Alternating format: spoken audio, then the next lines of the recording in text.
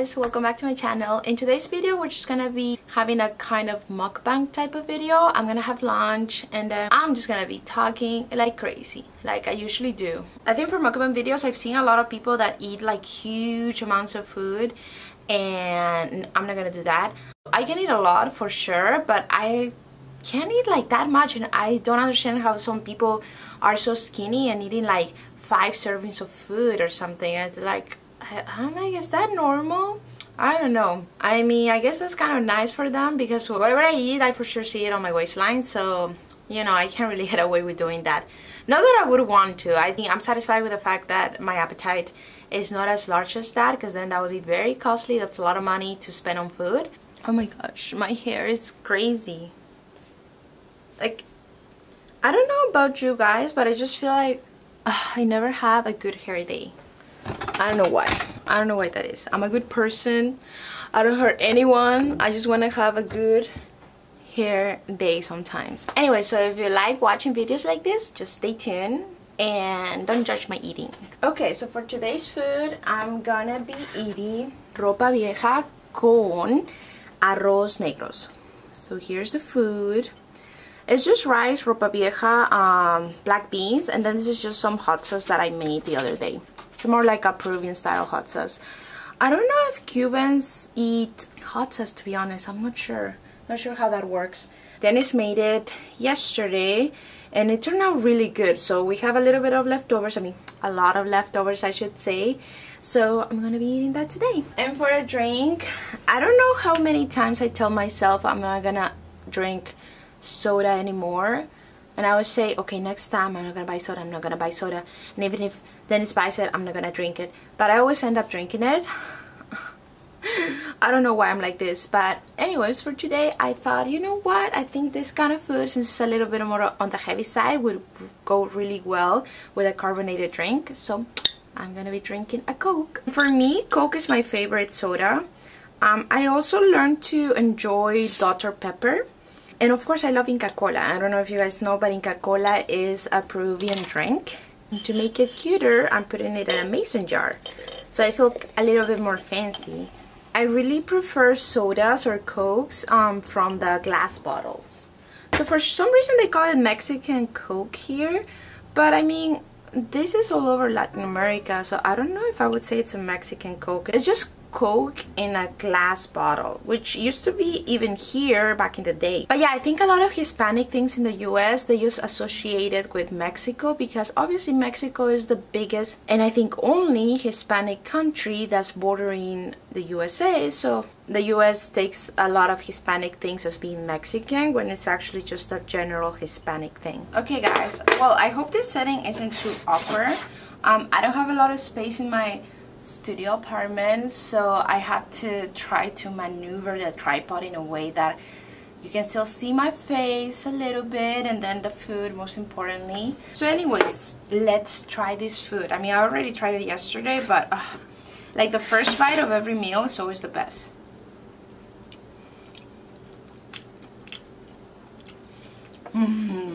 So good, so good.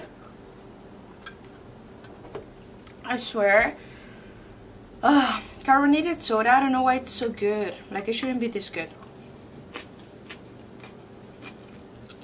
So I'm filming a couple of videos today, and I'm kind of taking advantage of the fact that Dennis isn't here. He went to the office today, and today is Friday, so technically I should be working. However, I've been working from home for the past 2 months now. Even though I'm working from home, and I don't know how everybody else's work from home situation is, I really have to work quite a lot. It happened that, I guess you could say, my manager quit like literally right before the mandated work from home situation started. So I think initially they were gonna hire more people for my department, but because of the situation, a lot of our retail partners, they have all had to close down for the past months, and that's affected our sales quite a lot. I'm in the sales department. I don't like to say that I'm in the sales department because I hate sales, but okay, I shouldn't say I hate sales because that's very negative. I just don't think sales is my forte or my favorite thing to do. We don't do cold calling at all. We do more like business to business type of account management. So in a way it's a bit easier, in a way it's not, because cold calling, I don't think I can see myself ever doing that. It just sounds so painful to do day in and day out, over and over again. We have to deal with a lot of big corporate type of meetings where we discuss margins and stuff like that. Not that I'm involved in the margin negotiation at all, that's like way above my pay grade, but we do have to discuss launches and marketing strategies and, you know, the right dates on certain programs that we want to do, the right allocation of product. So we just talk a lot about those things.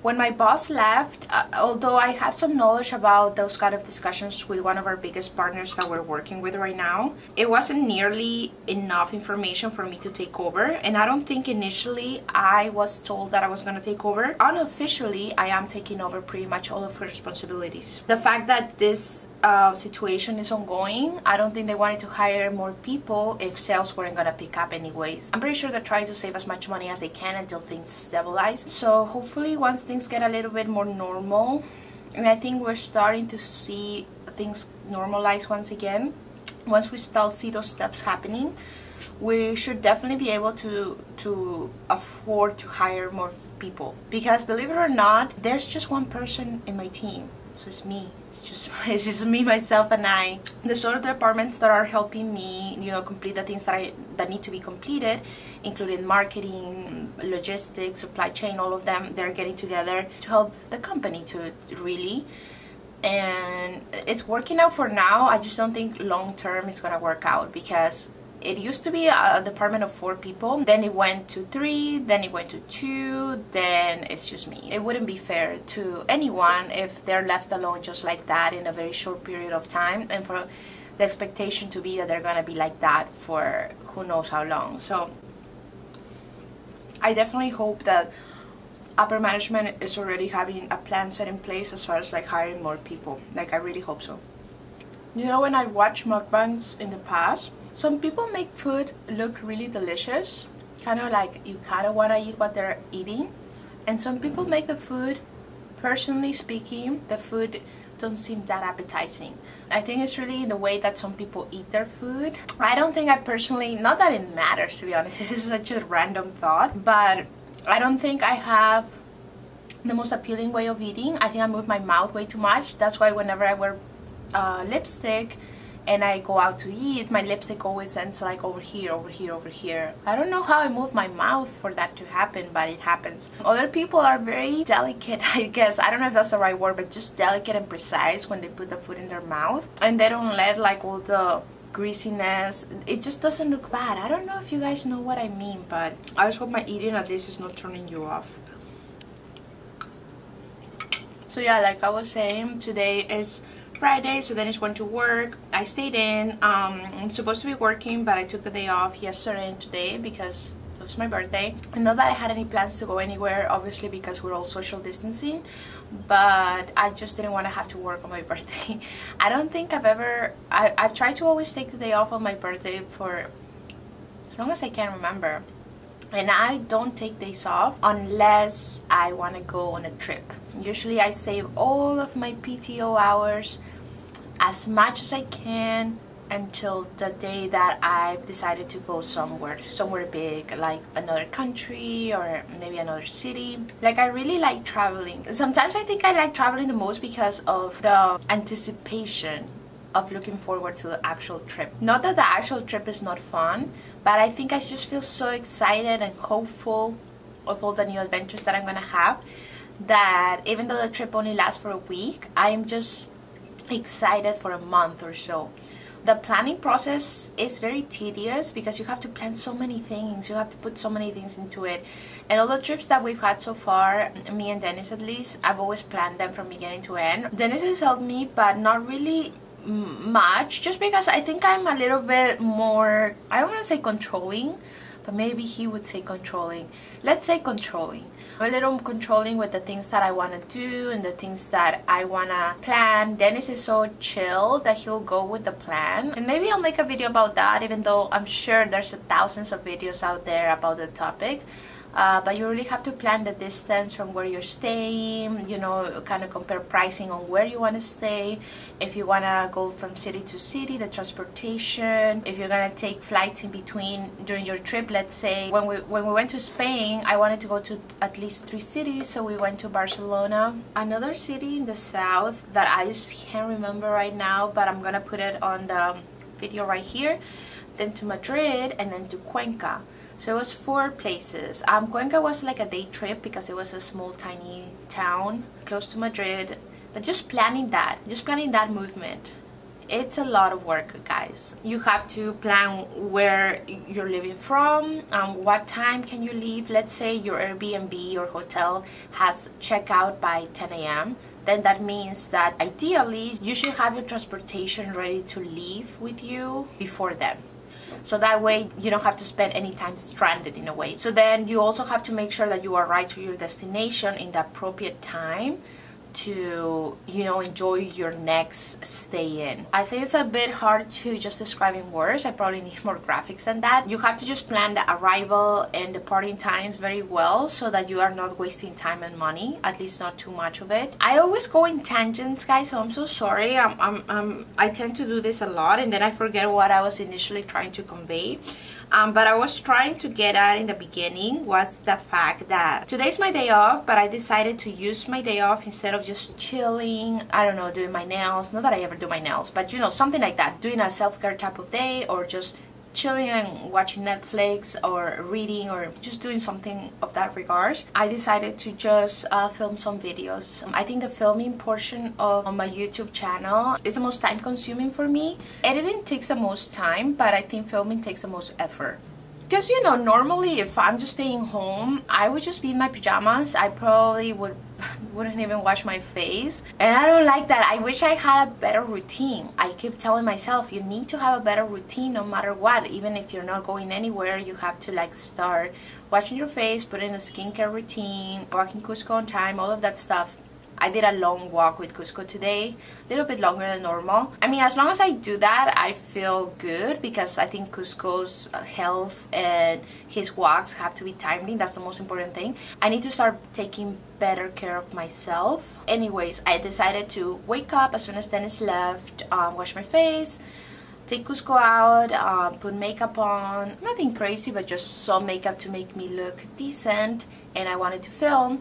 So I started filming already, and I did one, and then I started filming a second video. It's more of like a reaction type of video, and I think my intentions were good, but now that I'm in the middle of filming that video, I realized how much I didn't anticipate for the length of it. So I decided to take a pause from that video and film a eat with me type of mukbang video. Before this whole pandemic thing happened, what I would do is that he doesn't travel every week, but he does travel a lot. So on those days that he would be traveling, I would take the chance to film, because I still feel very self-conscious just talking normally in front of the camera when he's here, and we have a very small space, so it's not like I have another room where I can just film and do all of these kind of things. So I would have to do it in the bedroom area, which doesn't really have a door, so he will still be able to listen. And he wears headphones, but I still feel like he probably can hear me a little bit, and he just tries to be polite and nice with me. So he says that, no, I can't hear anything, but I think he can. So the whole time that I'm talking to myself, pretty much to myself, even though it's to a camera, in the back of my head I'm like, man, I sound so dumb, I sound so childish, and he's probably hearing me out how cringy, you know, like he's probably like, man, like she's too much. I think a lot of these things he wouldn't think, even if he's able to overhear what I'm actually saying in these videos that I film. I don't think he would ever think negatively of me, but I think in my head I just can't help but go towards the negative sometimes. So to avoid that, today I decided to film while he was gone, just so that I can feel a little bit more free on what I wanted to say. Oh my god, this food is so good, guys. I was watching a Cuban documentary yesterday too, and it's so interesting. Cuban people look so fun and so nice. One of my first jobs was for a Cuban company, actually. It was a tiny family-owned company. They would do seasonings, so like meat seasonings, adobo, chicken seasonings, all of that sort of thing. And you know, the owners and the owner's daughter were Cuban, so they would bring some Cuban food, and one of them was this one.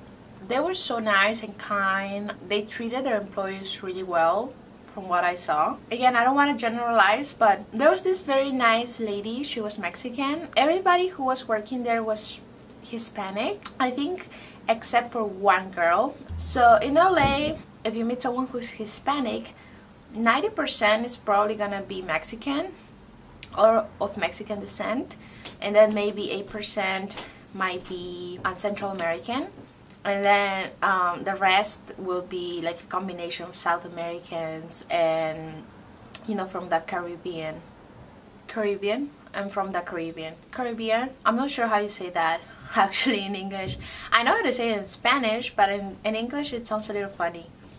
But anyways, maybe the fact that Mexican people are very nationalistic and they love their culture, which there's absolutely nothing wrong with that. I think they're a little territorial. At least that was the impression that I've gotten with living in Southern California for the past 15 years now. So anyways, when the Cuban owners would sometimes bring a cook, and it was a Cuban cook, just so that they can try the new seasonings they were working on. Obviously, there were a lot of leftovers because all they were doing just tasting, so a lot of us had a chance to try the food.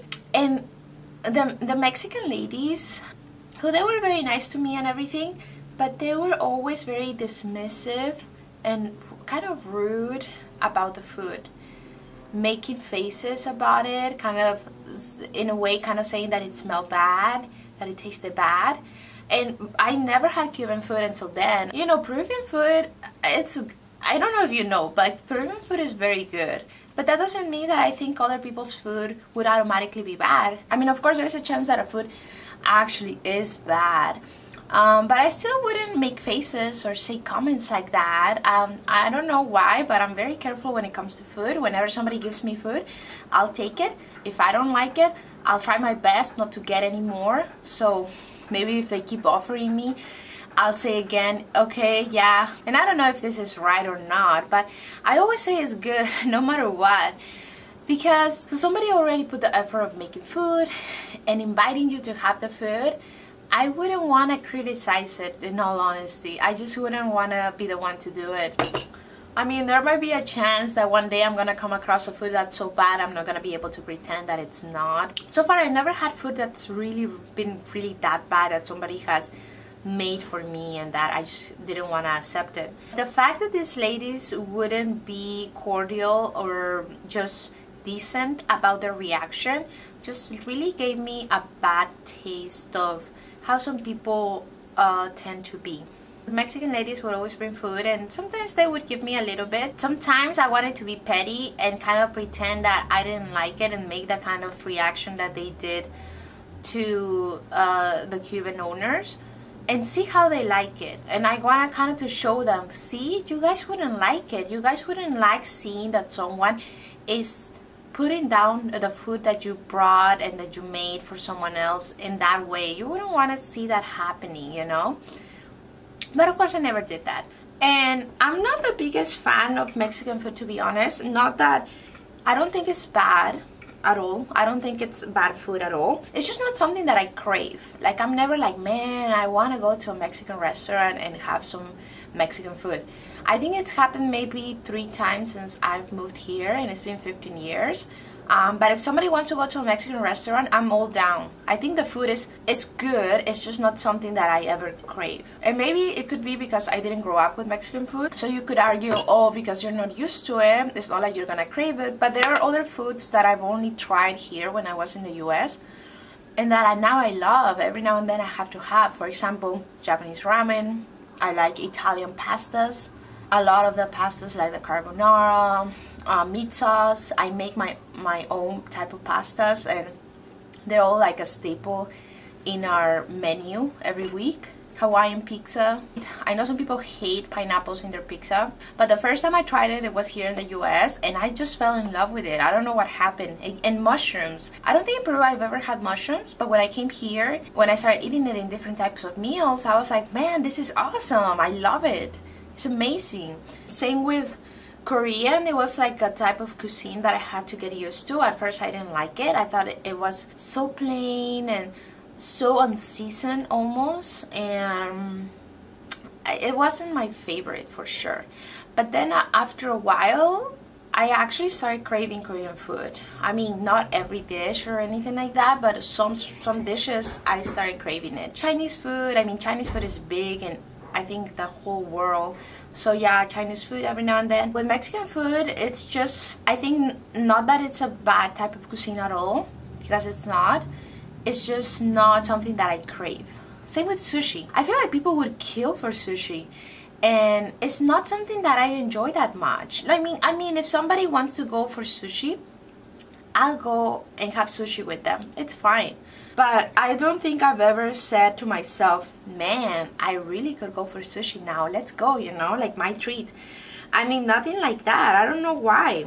And I don't have a problem with not liking certain foods that everybody likes. I know for some reason, some people think it's okay to say, oh, I don't like Indian food.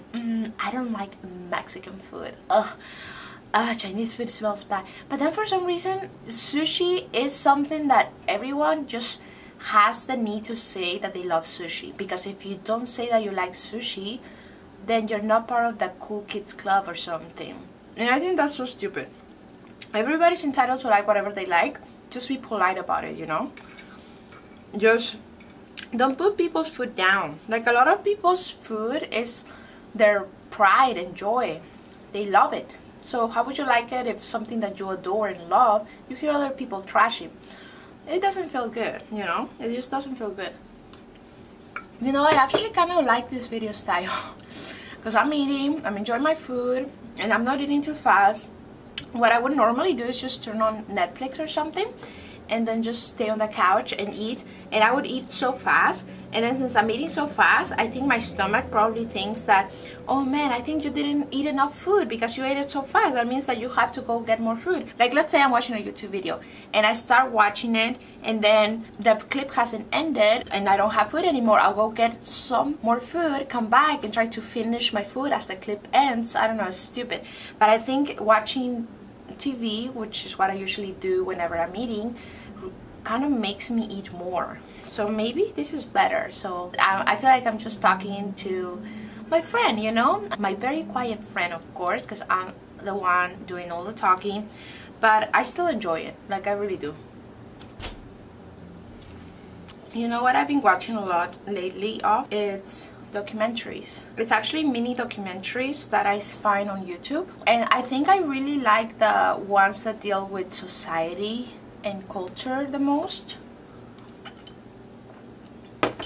A lot of the ones I've been watching are about India, China, and the Philippines. They just happened to be recommended to me, so after I watch one, I think more got recommended. And it's kind of crazy to me to see how different cultures find their new normal.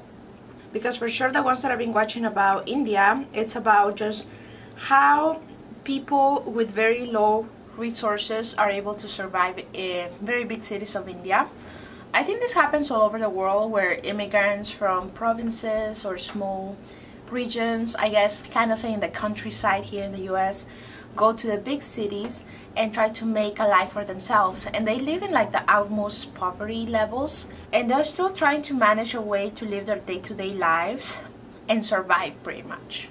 In a way, it makes me really open my eyes to all the realities that are out there in the world. I come from a place where poverty, of course, over there is a prevalent topic. You see it everywhere, and although I think for Peru at least things are getting a little better, it's not getting done fast enough to really alleviate people's suffering on a big scale, at least. Sorry about that, guys. I finished the food, so I just wanted to put everything away.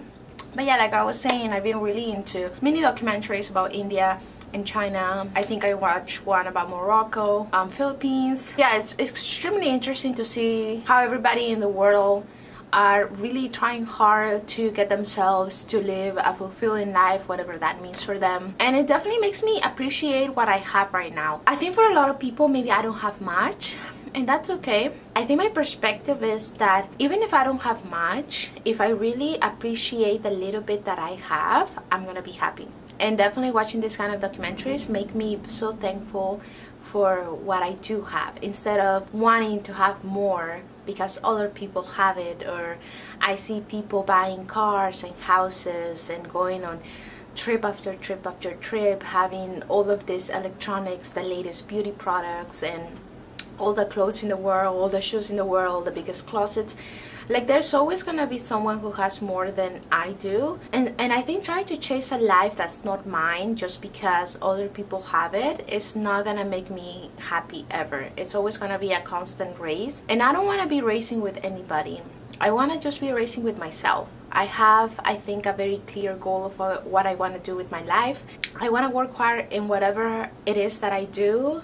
I want to save a lot of money. I want to be financially independent. I want to own my own house, have a family, be able to help my family, especially my family in Peru. I know that money is not everything, but of course money does help, and there's a lot of people out there that just with a little bit you can help them. My dream is to help my family with their education. If you really study for the right thing, it can really make your life so different than if you never got the education that's needed. And hopefully people could also pass it forward, so if I help one of them, they can maybe help their brothers or sisters, and it's just like a chain of good deeds, you know. There's also, besides my family, there's also a lot of people that are suffering out there in the world. There's a lot of foundations that I want to help. I'm very passionate about animals. I wish I could have my own shelter, especially in Peru. I don't think there's enough funds over there to really support the many stray dogs that are over there. So I would love to one day have something like that. I would love to help my parents out. And of course I want to be able to not have to depend on a, you know, 8 to 5 type of job in order to sustain my life. And I want the same for my boyfriend. I don't want him to feel forced to go to work every day, even though I think he really likes his work, which is great, but if it ever comes a time when he's tired of doing the same thing, or he just doesn't get along with his new boss, yeah, a lot of things are out of our control when we work for someone else. So being able to have the option to not work, it's always going to be a blessing. So I want to get to the point, of course, where we are able to say, you know what, I think this is enough, I'm not gonna work anymore, and I'm gonna concentrate on a passion project of mine. That's what I want to do. I don't think even if I become financially independent, I'm just gonna stop working. I think I'm always gonna want to work. I'm always gonna want to give something to the world in a way. I might not be a scientist who can cure cancer, or, you know, or an astronaut who can find new worlds out there, or a doctor or a Nobel Prize winner, but that doesn't mean that there's no way for me to leave an imprint in the world with something good that I can give. I think every little thing that we can do for others is always going to be a positive, no matter how small it is. So I definitely want to be able to do that. So anyway, guys, the topic of course got very serious very quickly, but then again, that's me. I think I'm not good at doing small talk. I've never been good at that, so that's why I think I'm a little social inadequate. I'm gonna spell that word, but I'm trying to say that I'm not the most sociable person in the world. I don't think a lot of people, when they first meet me, they get a good vibe from me necessarily. Not that they think that I'm a bad person, I just don't think they get a connection with me, because I think when you first meet people, the majority of times you do have to be able to do small talk and, you know, open up yourself rather quickly, and maybe not be so deep where it makes the person uncomfortable.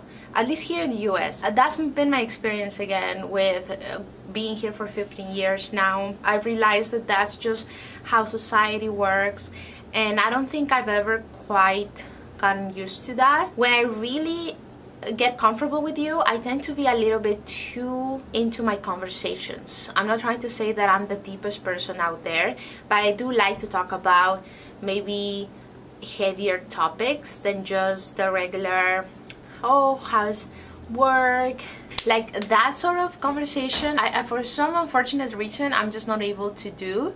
So in exchange, you get this from me, this kind of just random conversations about sometimes nothing at all and sometimes pretty much everything at once. But I really hope that you enjoyed this video in one way or another. I don't know if I'm ever gonna make it big on YouTube, or not even big. I don't know if I'm ever gonna even have a decent amount of followers at any point.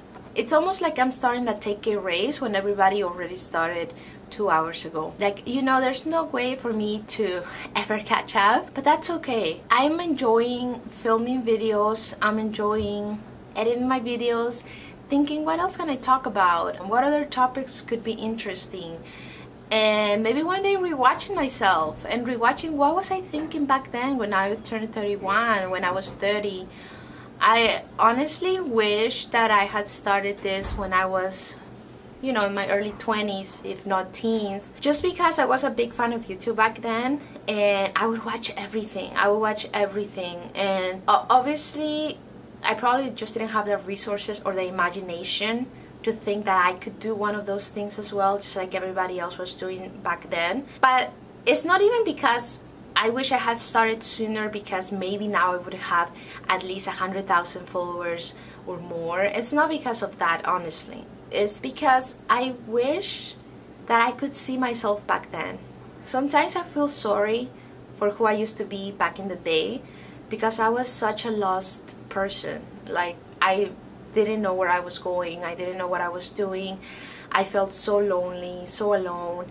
But I still had all these thoughts in my head. I had so many things that I wanted to get out there into the world, to talk to someone. I just didn't have anyone. And I think if I had had a camera back then, or just the guts to just do it, I would love to see what I was thinking back then. I would love to kind of hear my thoughts from back then and see how much I've changed. You can always just treasure your past self, whatever that past self was, even if you don't think you were your best version yet, or you know, you were ashamed of how you used to dress, how you used to do your makeup. It's still a part of you. It's still something that you should treasure, that for better or for worse, it's what's made you who you are today. So anyway, guys, I will stop this right now, because if not, I can go on for hours and hours and hours. But anyways, guys, I hope that for better or for worse, you somehow were able to enjoy this video. I can't wait to film my next video, and I hope that some of you are able to watch that video as well. Don't forget to like this video if you like this sort of, you know, type of talking, eating with me type of videos, and subscribe to my channel and click the notification bell so that you are notified whenever I upload a new video. I hope you guys have a great day, and I'll see you on my next video.